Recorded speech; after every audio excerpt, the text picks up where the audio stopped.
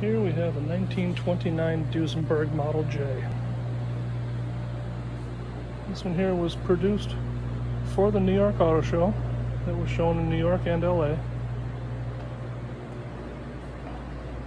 Originally cost $20,000 new. Find a bunch of good information on this little sign here. You can pause on that if you want to read that. But this is the 10th Model J built.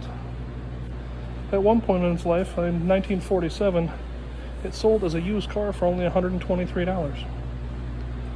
But this is what they call a dual cowl phaeton. Phaeton meaning an open-bodied car, and dual cowl meaning there's your front one with the windshield, here's your second cowl with the windshield. It's almost impossible to get in, but if you open up the door here, then you take the cowl and you flip that out, flip the windshield forward, then lift the cowl. That's how you would get into this car for the back seat.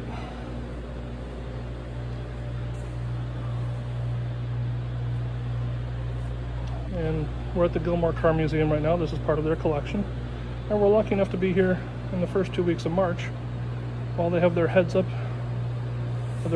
weekends.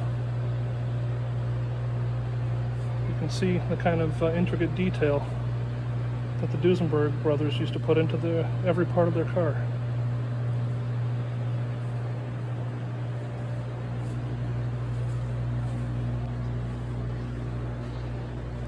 So that's a 1929 Duesenberg. Enjoy.